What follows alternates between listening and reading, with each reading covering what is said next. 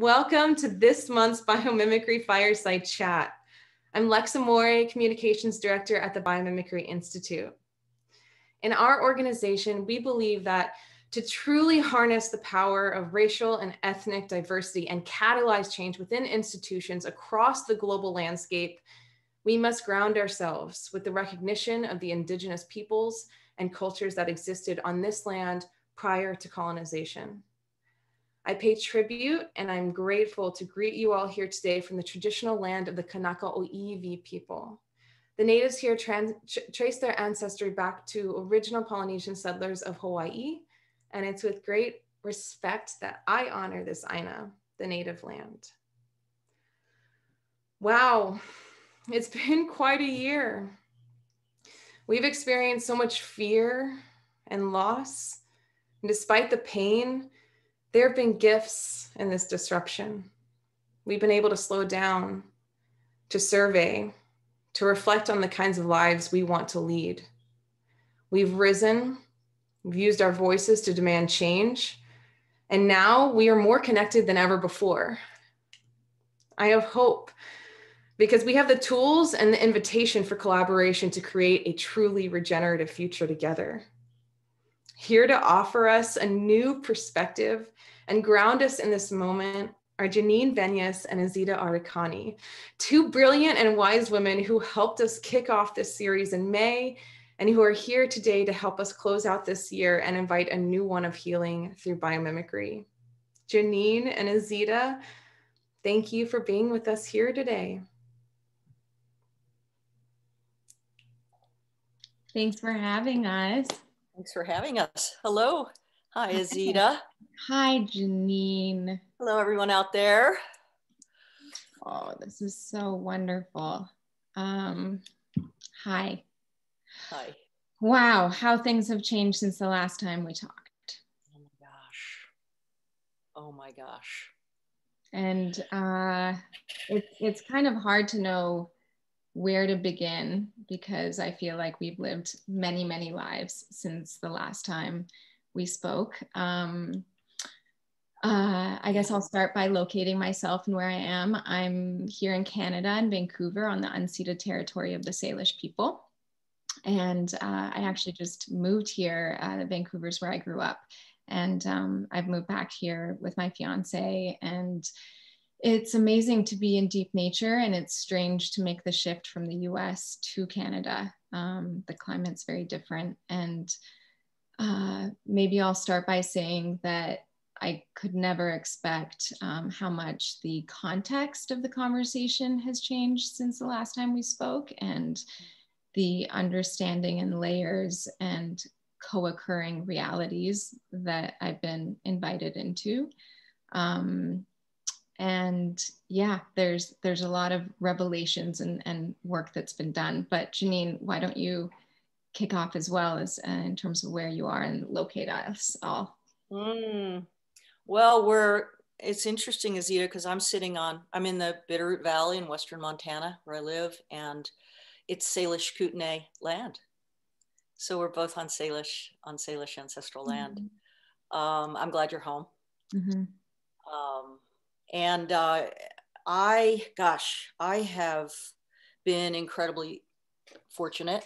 I feel more lucky than I ever have, more grateful for the safety I feel in friends and family and my place and my good work. I know that I do not take it for granted. We've been well. The only thing has been my 97-year-old dad. I have not touched, even though he lives 6 miles away. I haven't touched him I haven't hugged him for 9 months. Yeah.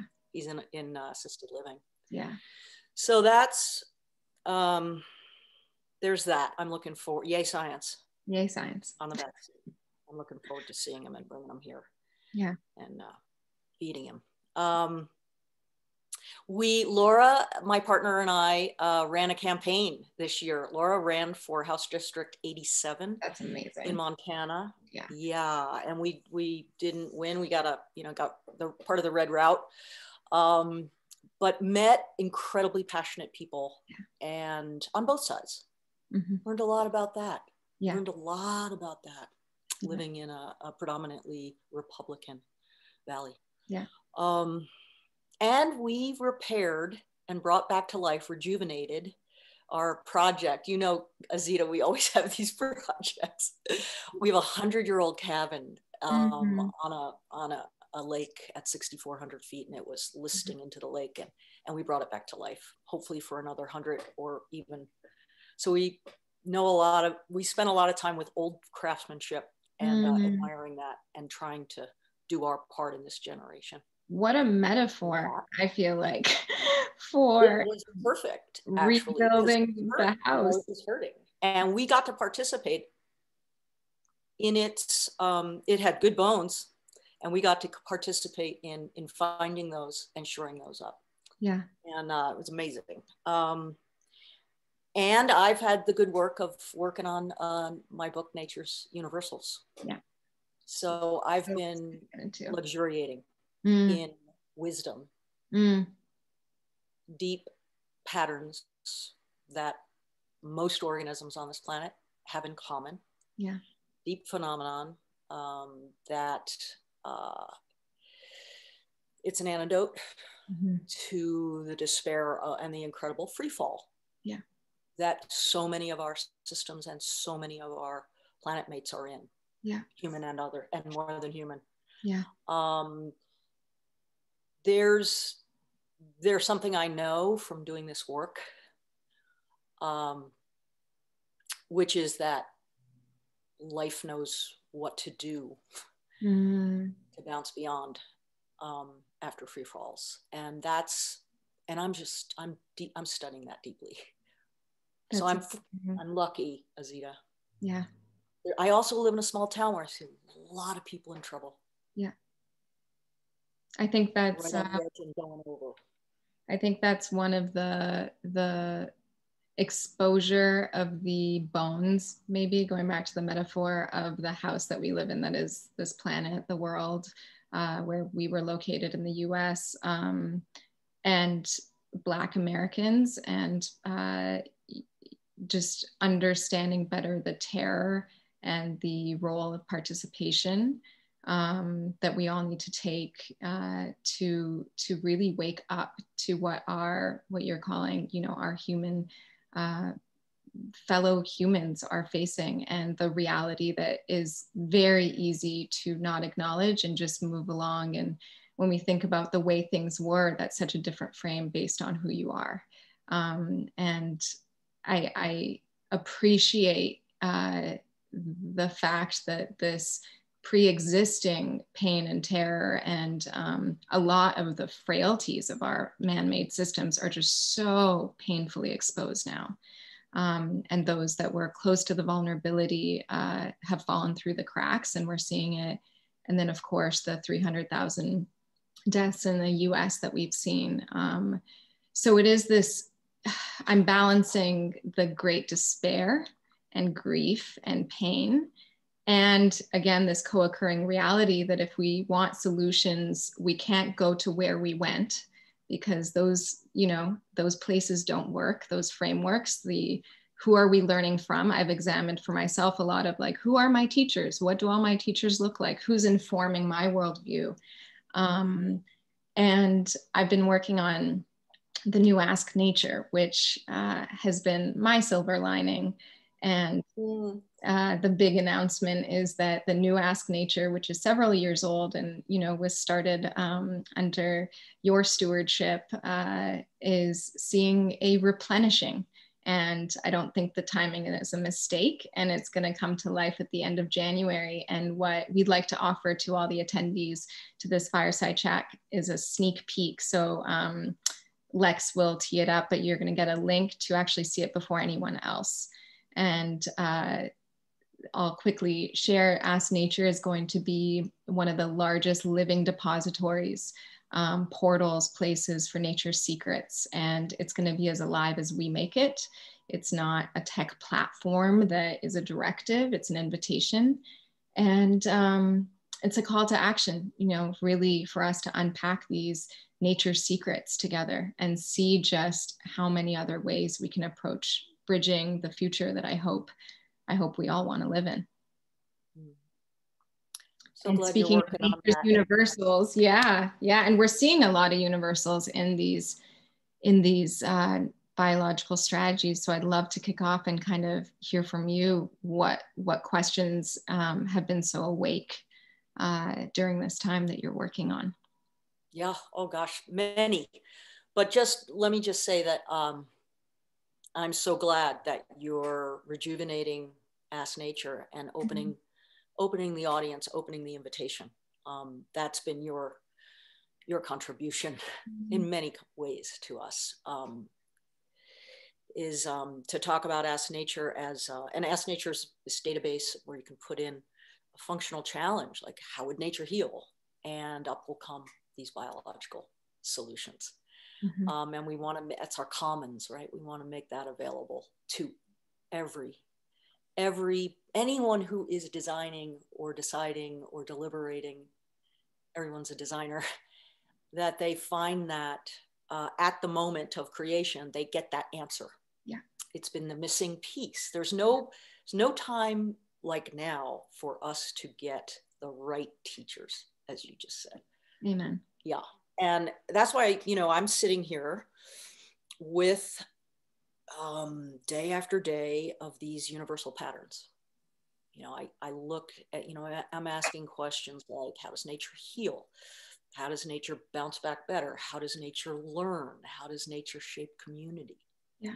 How does nature do a circular economy? How does that work? How does nature become generous from each ecosystem giving to the next one? How does nature grow? Yeah. Not just bigger, but better. These questions are questions for this time. And when I was thinking about this call, I sent Lexa a graphic that is the adaptive cycle. And there really is no better time to look at this work. This cycle is the cycle that all life forms go through and all ecosystems go through. It came out of this work by a guy named C.S. Halling, a Canadian scientist who had been asked to go up and look at the spruce budworm epidemic. And this was at a time, this was he started, I guess, back in the 80s doing this, or even the 70s. And it was at a time when we had this idea of nature as static, that there was this harmonious sort of equilibrium that nature got to, and that these ecosystems got to. And it refused to acknowledge change. It refused to acknowledge disruption. And those are the times when we were doing things like not letting fires burn, right? A big reason was because we wanted one thing out of these systems. We wanted to maximize timber or maximize corn from a field. And we didn't want it to change. We wanted to make it so that we could continually take more and more and more off year after year. That's not how the natural world works. It works like this. And I think it's important at these times of free fall, where we feel like they're exposed, as you said, that we put ourselves on this map. And so I think, and Lex, if you could help me, let me just describe the system to you first. The orange thing is the for loop, it's called. And imagine, I'll do it via a forest. It starts, as seedlings, right? And they're growing. And then there's a long period in which they grow into maturity, and then you have a large forest, okay? And in that old forest, you've got lots of change within it, but there comes a time when there's so many nutrients and biomass are caught up in those trees and in what's above the ground, as well as below the ground. But there's a lot of nutrients and a lot of there's close networks and connections. And there is it becomes exposed it becomes brittle. It becomes brittle at that point. And that's when a fire happens. That's when pests come in, his spruce budworms, right? And that, which is sometimes called collapse. In fact, in this chart, it was called collapse, but it's also called release. We changed it because the system, the forest, might fall prey to fire or to bugs, but what that does is it releases all these nutrients into ash, right? There's all this stuff that was locked up, basically. If this sounds familiar, you know, when we think about our systems becoming so rigid, yeah, and so monopolistic and so autocratic and so connected up at the top with networks of privilege, yes, and money being caught up in a place where it's not trickling down, it's not circulating. I believe with seeing our presidency, you know, seeing what could happen, we finally saw that. And then people getting out in the streets and saying, here are the fissures, here are the cracks. We want to molt, we want release. We want these systems not just to incrementally repair, but to release. Amen. Yeah. We are in that phase right now. It's the most confusing, frightening phase. If you feel that way, that's normal. Yeah. But it is also the loop that's called the back loop, the blue one. The back loop is the time of most opportunity. And it's when we actually get to reorganize. We go to renewal or to reorganization. We get to take what happens when all of these resources are released. Mm. So now you have a new administration, which we really have to start to participate in how those things are going to get released, those resources that have been tied up or put towards a certain lobe of society. They're going to be freed up. But how are we going to use not just money, people? Yeah. When people lose jobs like they have during this pandemic, they are actually available to take that next loop, which is that renewal loop. That's where all the reorganization goes on. Mm-hmm. That's where you start to reorganize. This is when a forest comes back. It may not come back exactly the same after the fire, but it does come back. And it reorganizes itself. And then it goes into this slower growth and maturity. You know, interestingly, very little sociological research or scientific research has been focused on that blue back loop. And that's us right now. And it's where most participation needs to happen. Right. That's where you really have to lean in during this phase. And it's quick. It usually happens quickly. Once we get reorganized and we get new feedback loops in place and new rules and new structures in place, flow structures, then we're going to grow that. Yeah. That's what happens. I am blown away when you first showed this because I think when we get myopic of where we are right now, it's very easy to feel hopeless. And wherever you are on the privilege chain, that helplessness and hopelessness is of course exasperated. And what this graph did for me, and I kind of dug into C.S. Holling's work after you brought it up, and he said something about the science of surprise and this deliberate chaos and disorder, and how we participate in this moment changes the flow structure of what happens next. And last time we talked about donut economics and our economic systems and how they are just created for saturation and not for proper flow and distribution. And everything that we need to be resourced as human beings, we're seeing is not moving. And when it's not moving, things crack, and we're seeing the cracks. And what I appreciated about this chart is we're kind of exactly where we're supposed to be based on our behaviors. The decisions that we've made landed us exactly where we're supposed to be. And that's both really daunting. And it's really, for me, it was actually relieving because it means that based on our will and participation, there's somewhere to grow. Yeah. And say. So would you say, I think we defer sometimes to like the institutions, and obviously those institutions don't always and often don't serve the masses.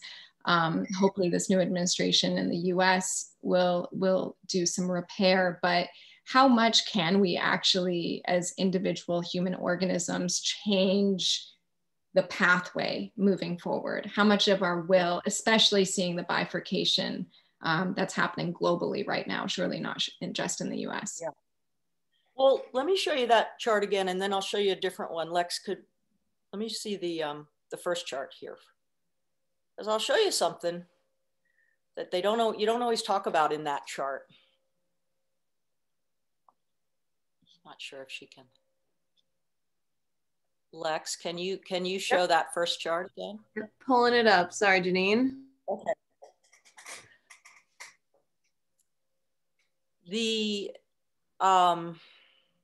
There's a little piece on that chart I want to show you. It's way on the left. You see that little blue thing right there? Uh-huh. That's called the exit loop. And that's collapse. When you get to this point of renewal where you're reorganizing everything, it's a very alive time. It's also it's often dilutely resourced. This is when all the things we've all been working on, all those little demonstration projects, they have to come to the fore and have to be part on the table as, is this how we're going to put our new society back together again, right? Mm.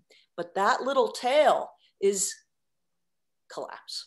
Mm. Systems, when they get to this level of energy, it's like a boiling pot of water. You know, if they don't reorganize into those beautiful vortexes that occur, that's a reorganization to handle the energy. You either reorganize into new systems or you collapse. Mm. And so without participation, right?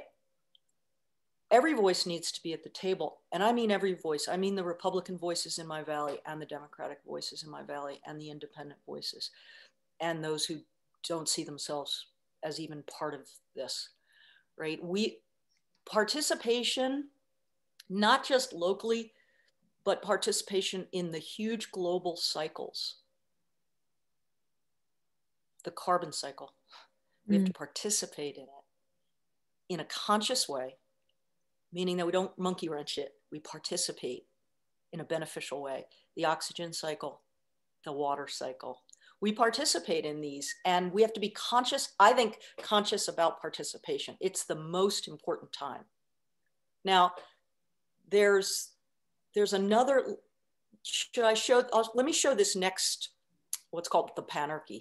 Sure. Which shows you that your participation at one scale is super important on other scales. This is Daniel Christian Wall's, there's a great book called Designing Regenerative Cultures, and he drew these.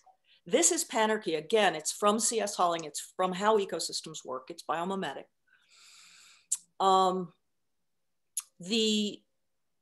There are many cycles going on, and they're going on at different scales and different time frames. So the local one is going on, then there's regional one, it impacts the local one, the global one. Like if you're in a region and you're doing work in that middle part, just imagine that you're embedded in the global, and there are systems embedded, there's little cities and municipalities embedded in the regional, right? And you affect each other. And two of the cool ways that you can affect each other is that as a system is changing, say you're down at that lower, put your cursor down at that lower one. Say you're doing this local thing, you're on the streets, you know, BLM on the streets. And as that other system above you is changing, it's called revolt. You actually participate at the level of their conservative phase where they're starting to break down, right? You participate there and you give your ideas there. By the same token, you do not when you change things in the natural world, throw out the baby with the bathwater. Right. There's this huge loop of remembering from old things that worked. So when a forest burns, the remembering loop that comes from the larger system around it, all the seeds that are in the seed bank, all the seeds that come in, all the organisms that pour in, that comes from this little, you're in a forest, but you're in a watershed, and the watershed remembers, right? It brings in all these things that you need in order to regrow. We're at that time when we're like, what do we want to revolt and change? But what do we want to remember that was good? Right. And when it comes to remembering, Janine, I just want to asterisk this, remembering what was good, the deep remembering, the great turning, the indigenous knowledge of remembering, I think is so essential to this. And we spoke about it in our last fireside chat, but it's so essential to keep bringing up, that the deep essential remembering of many of the tribal nations that were here before us. How can we also surface that intelligence and celebrate the diversity of those individuals as we move into the next loop? Absolutely. Thanks, Lex. That's good. Got you guys. We just wanted to turn you on to this a little bit, or bring it back into your knowledge bank. It's a good map at this time. You're absolutely right. I mean, 25% of the planet is in the hands of indigenous peoples. And those systems are not as frayed, frankly, as our domesticated, systems are.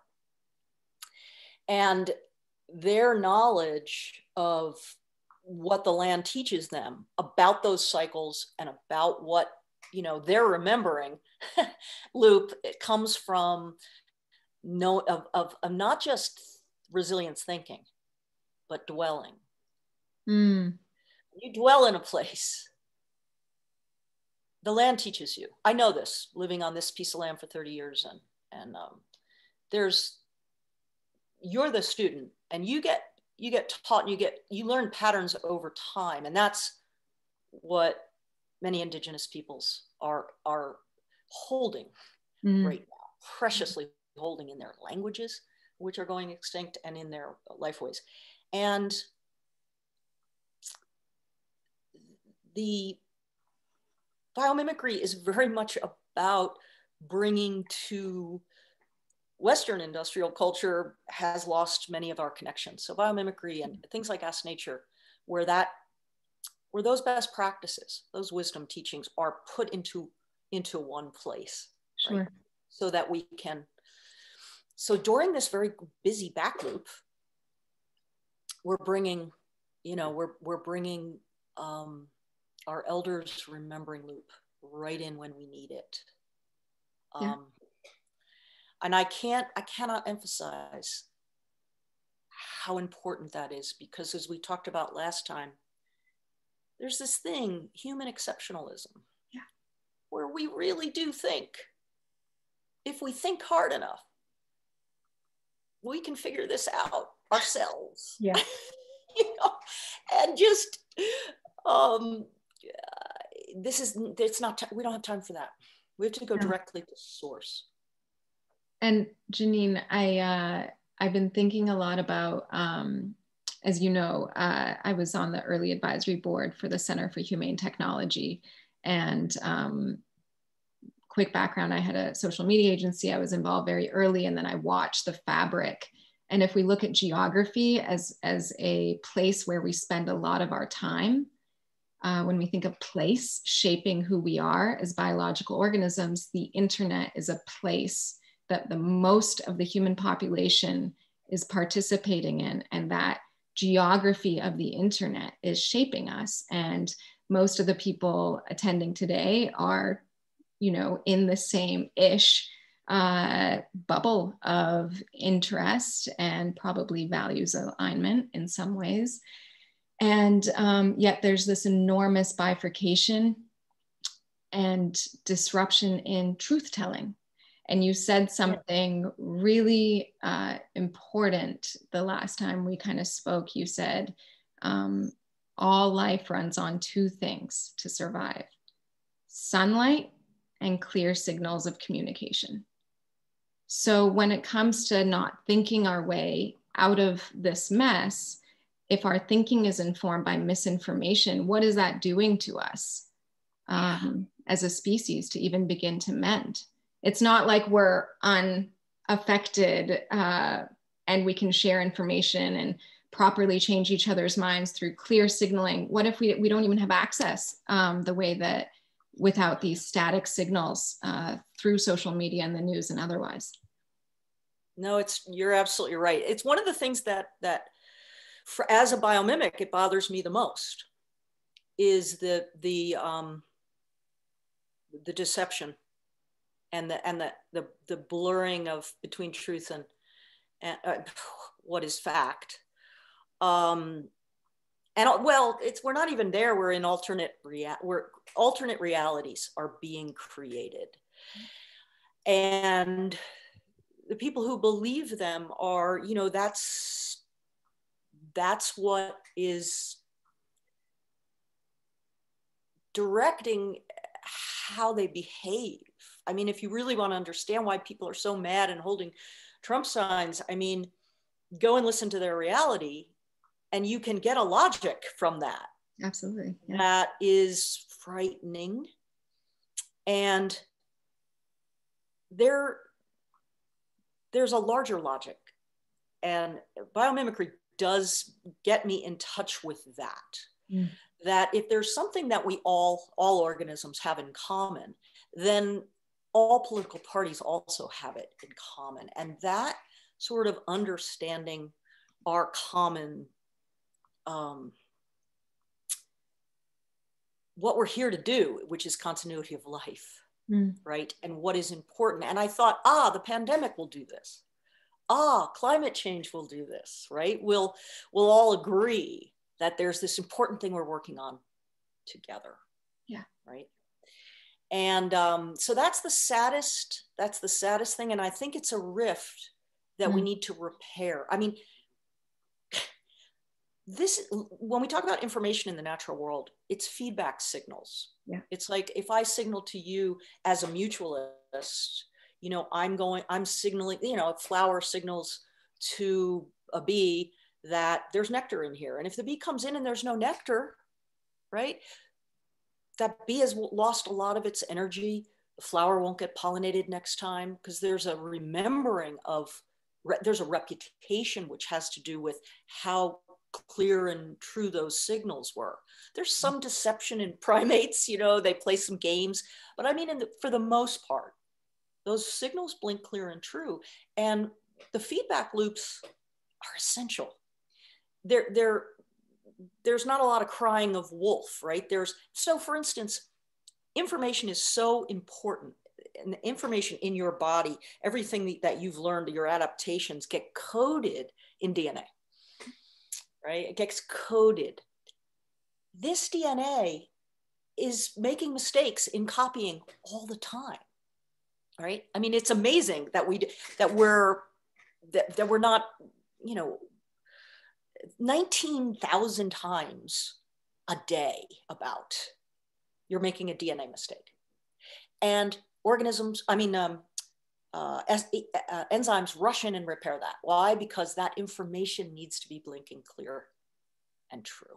That just blew my mind. I don't know about anyone else. I just had to say. Yeah, okay. It's an amazing, it's happening right now as we speak. So yeah, 19,200 times, so almost 20,000 times a day. 1 out of 5 of your cells today will get cancer. And other cells will come in and say, that's not supposed to be happening, and repair, right? So 1,000 times a year, we get the most dreaded disease, but we don't, because there's repair. And that repair, we talked about it last time about cells, they actually flock like birds to a wound. You know, they act like flocking birds, the cells that close your wound. How do they pull that skin together? They found that they're like flocking birds. There's so many mechanisms. A lot of your genetic endowment goes towards repair mechanisms, and a lot of it is dependent on the feedbacks in your body saying, hey, something's not right here. You know, we call it homeostasis. It's the most underrated thing in the world. This idea that something's wrong. You know, even your feelings are mental deputies of this, right? Like, I'm not feeling well. And then that signal, blinking clear and true, marshals your whole body to come in and fix that. So this idea that we're either blocked from people's pain that they're talking about, or there's this disinformation campaign that makes that hazy. It's one of the most important things we need to do to work on. Yeah. We really do. It's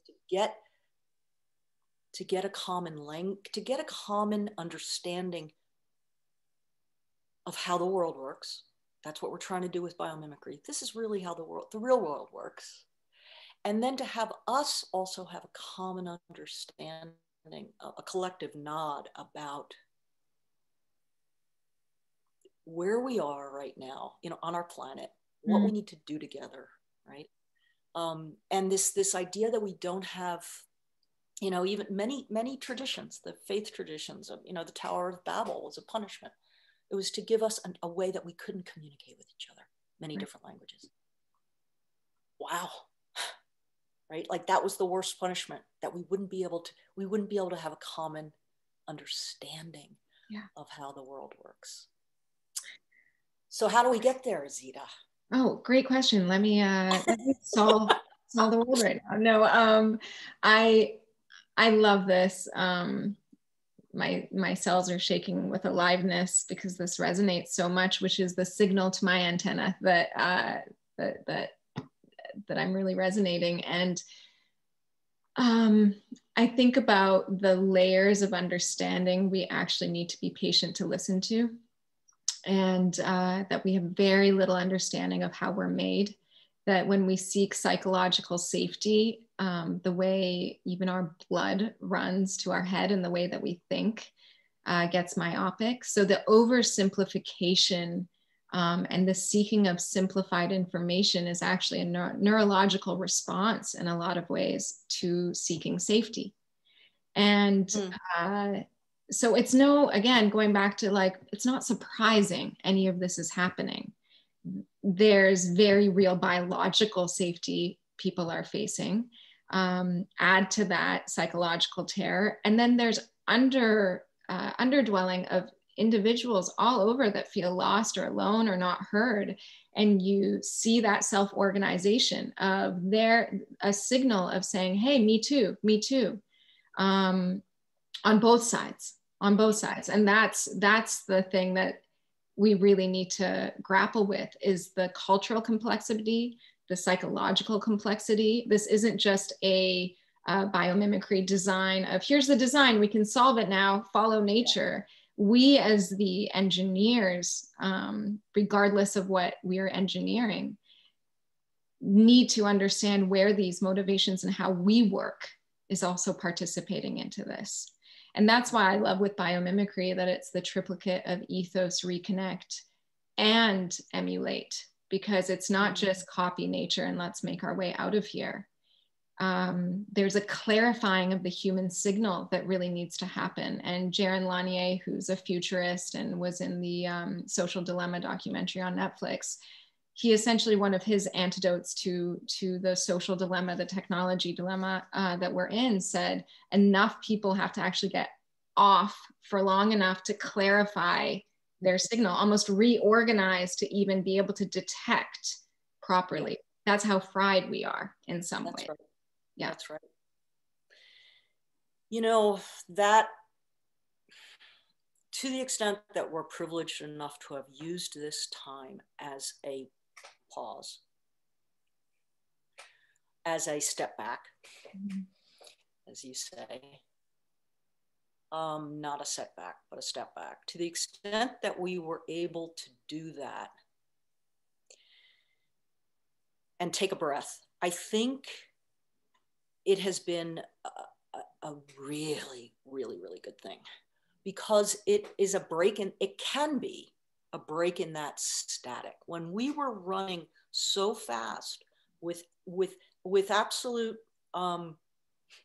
We got ourselves into a situation where we believed that there weren't even 24-hour cycles. I work with a lot of people in business, and they're just always running and chasing the sun. They work all the time because there's somebody on the other side of the world that needs something, and they're, you know, to that sort of, that doesn't allow you to have the reset that allows you to reorganize your thoughts. Think of that adaptive cycle with our ideas, and that we're up at that K level, that level where all of this information is held, and we think we have to always be on it, and to just let it go and then start to pick what we want, right? In that adaptive cycle of renewal, what information streams do you want? Who do you want to be your teachers? We have that opportunity to do it now because we took a pause. The importance of rest is amazing. I mean, it's very shamed in our culture to say you're going to do nothing. You know, you look at the words in the dictionary for do nothing, and you've got lazy and ne'er-do-well. You know, you've got doing nothing, right? But then in the natural world, you've got hibernation. Right. You've got sleep, torpor, diapause. These rest cycles, hibernating organisms, we now understand, wake up to sleep. Wake up to sleep. Yeah. And they're wondering if it's that, or if it's that they need to have sort of need to recalibrate their immune system, which is an information system. They need to check in with their immune system. They wake up to sleep. That's how important, and sleep reorganizes this informational flow, and you can do meaning making during this sleep, and during things like daydreaming, where you've got the default mode network of your brain just sort of not task oriented, but rather integrating what you've learned and what you've thought about, right, into story. That, if we take that moment to do that, you can't just have information coming at you without filter. And that's what we've been doing, I think, right? And we haven't been able to, one of the things that the default mode network does is they think it has to do with making moral sense of things. That's daydreaming. It's when you're not on task, but when you're, right? And it's when your brain is very connected. And one of the things that lights up is this idea of making moral choices. So with the information we have, we start to have to ask ourselves, you know, and the question I always ask is this good for life, capital L? Right? What I'm about to do here, or what I'm hearing, is this in service of life? Are these people, is this message working on behalf of all life? And if it's not, how do we move towards that? Right? How do we move towards that? It's just good. I want to live in a society, not an economy. You know? And so much of it is what's good for the economy. What's good for life? Yeah. And do you see, first of all, I want to double click a few of the things that you just said. One is the difference between, I'm hearing passive rest and active rest. And passive rest can be kind of hitting snooze on life, phasing out. They've got it, someone else will fix it. A lack of active will and participation in you as a human organism, a part of the neural network of all things. And then active rest, understanding the role of the slumber, whatever that may be, even if that is the 5-minute, you know, daydream that you allow yourself. Understanding, I mean, part of this is back to, I feel like we don't have the space or appetite or capacity maybe for complexity. And I was thinking about Lovelock and the Gaia theory, and when he first kind of proposed that this is one highly interconnected living ecosystem in this one Gaia, and how much scientists shut that down. And back to the need for simplicity for safety. It was almost too psychologically challenging for the scientists to open up their mind even more to how complex these networks are working together. And so in this space that we're in, where the complexity is surfacing, the signals are static, we're seeking answers, how do you stay kind of clear in yourself to be able to listen and apply the energy that is you, Janine, as an organism towards this place? How would you guide us to kind of clarify, if we're each these listening kind of tuning rods on the planet, how do we listen better so that the decisions we make, the places from it which we want to do good work, is actually informed by some level of innate clarity? Yeah. Wow. It's a beautiful question. I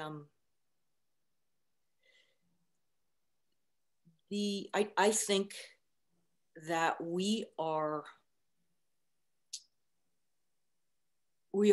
innately systems thinkers.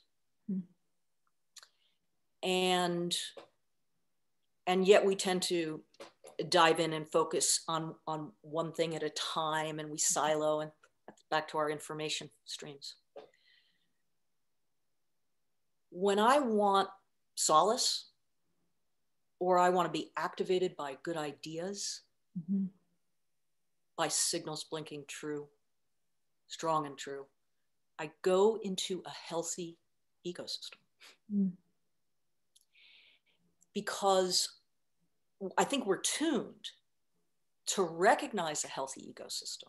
And a healthy ecosystem is one that is capable of renewing itself.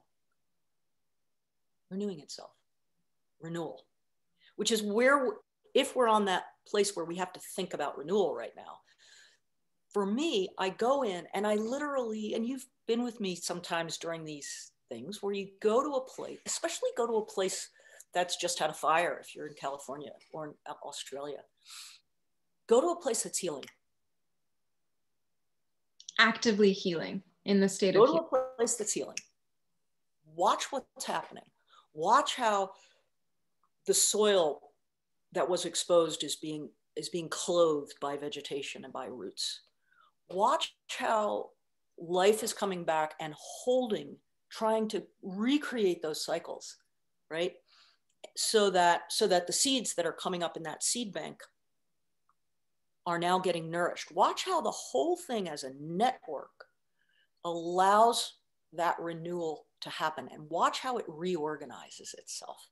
Just go to a place that has had a landslide, or if you've had a big storm, go to a dune. Watch it come back. Watch it come back. That, I'm fascinated by that sort of healing on a, I love to go to places like Mount St. Helen and watch how that has healed from the volcano. Or I'm reading a lot of researchers who have worked in the nuclear plant in Japan, and that whole area that has come back now, and what's going on there. That sort of, go there, because those are the questions now for renewal for us. So go and watch how the natural world does that. We're systems, we're prone to understand systems, especially if we are within them. Yeah. Then we can notice them. I would really encourage you to do that, or read about them. Sure. I was going to say, if you don't have the privilege of accessing that kind of nature, which many people don't, I think the resources like Ask Nature, these free open resources, and reading about these things from diverse teachers that understand a lived experience of healing and the need for repair.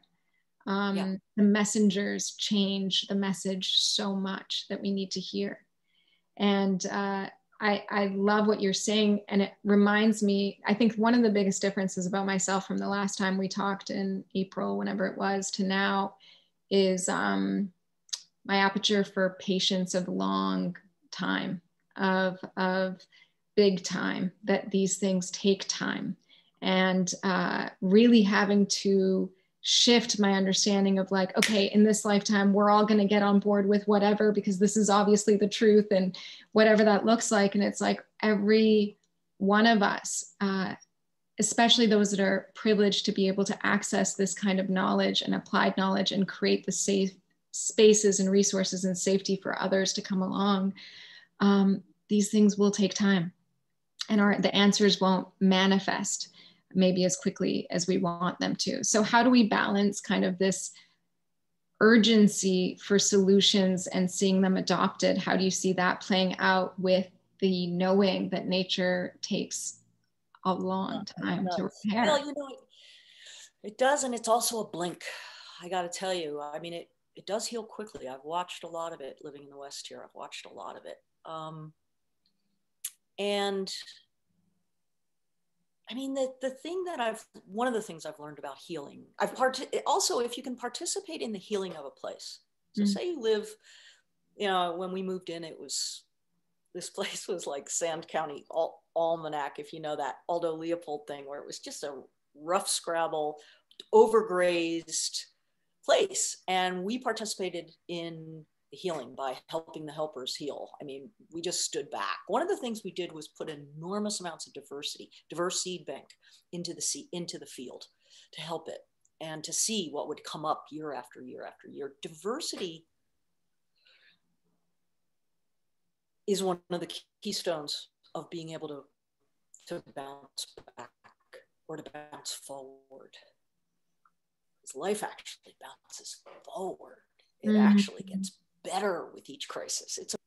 And so the question is, back to our, you know, I think a lot about, obviously, about our political, you know, our divides. Laura just got a call from somebody she hadn't heard from in 10 years. And he votes Republican, and they never talked about it, but they just liked each other. And he said, you know, I've always liked you. Let's get together. Let's sit down. I don't think we're all that different. And I want to start something here in the Valley where we're not talking at each other across flags, but we're just talking to each other. That sitting down and listening to diverse voices. And I live in a place, you know, I don't live in a place where everybody thinks like me. And so I have learned sort of the richness of that, of living in a mixed place, a mixture. And I think going into this renewals phase, all those information streams that people bring to the table, that come out of their hearts and their lived experience, their felt experience, and ideas about how they might change things, I think that's as important as Laura and I every year for 12 years broadcast seeding a different mixture of seeds, because we couldn't predict. Back to humbleness, we couldn't predict and we couldn't prescribe what was going to do well in that field, because we didn't know enough about what years would be like and how wet they'd be or dry they'd be. The only thing we could do is nurture diversity and bet on it. Yeah, we have to bet on diversity. Yeah, and I don't, you know, I mean people of all spectrums and all ways of life coming together. And I'm looking forward to getting involved in this next election, this next 100 days, everybody, at least in the United States. It's hugely important. Yeah. Hugely important to, like, let's experiment with democracy. And let's see how it goes. Yeah. I'm aware that we're 5 minutes to time, and I have to thank Zoom, because I feel like we're just in an intimate conversation, and then I remember that there's all these amazing people that are participating. So thank you, Janine. Thank you. Thank you for your wisdom. Thank you for always reflecting such a lucid light that we need. This chat, I'm leaving with more quiet and questions than I have answers. And I just so welcome the diverse points of views and the ways each of us actually have so much to offer through our lived experiences. And Lex, I'll cue you to come back and join us. Wow. I, of course, am always so awed and inspired by speaking to you both. One of the things that you had said, Janine, getting a common understanding of how the world works and how each of us can come to understand where we are, what we need to do together. It's so important that all of us really understands that we do play a role. We all matter. This chat has been on fire, amazing energy coming through, so many amazing ideas, and the people are here. We have hundreds of people ready to sign up and do the work. It's all about finding your place and how you can make that impact. For the writers and the communicators in the room, I have to call out that we are hiring at the Biomimicry Institute. I am looking for a diverse group of applicants to come together. And if you are passionate about wanting to learn and teach biomimicry to the masses and use your unique voice for good, check out our website where you can find the role for the communications manager. You can also reach out to hello@biomimicry.org if you have questions about it. As Azita mentioned, we are looking for beta testers for the new Ask Nature. So I'm going to pop that link back into the chat again, if you're able to lend your time to look through this. And of course, as always, if you feel inspired to help us on this journey in connecting more youth with nature and helping to bring more nature-inspired products to market, you can visit biomimicry.org. I want to leave you all with a question asked so wisely by Janine. As you're performing each of your actions through your day, is this good for life? Let's reflect before acting. What kind of species do we want to be? How can we look to nature to learn how to embody this intention in our personal lives and in our work? We have a lot of work to do, but I have hope knowing that we are coming together as a community. There are so many fired up people here ready to do the work. And Janine and Azita, speaking on behalf of everyone here and these amazing notes coming through, thank you so much for offering your wisdom and showing up authentically. You two are just amazing. Thank you everyone for being with us here today. We couldn't do any of this work without you. So as you're coming close to the end of this year, be safe, go outside when you can, get creative, and we'll see all of you back here in 2021. Lex, quick question. Is the chat available in the Zoom recording after? Can people... Part of it is, for those that sent to all panelists and attendees, we can include some of the highlights there with the YouTube recording.